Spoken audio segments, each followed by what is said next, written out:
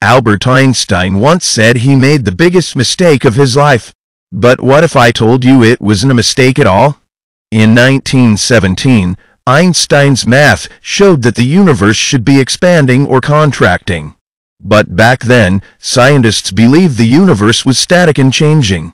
So Einstein changed his own equations and added something called the cosmological constant to keep the universe still.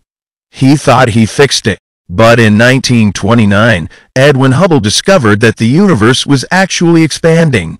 Einstein had been right all along. He called his change the biggest blunder of my life. But here's the crazy part today. Scientists believe his mistake actually explains dark energy, the force pushing the universe apart. Mistakes are not failures, they are stepping stones to greatness. Even the smartest mind in history, Albert Einstein, doubted himself. But his so-called biggest mistake turned out to be one of the greatest discoveries in the universe. So, never be afraid to be wrong. Because sometimes, mistakes led to brilliance. Subscribe for more awesome content.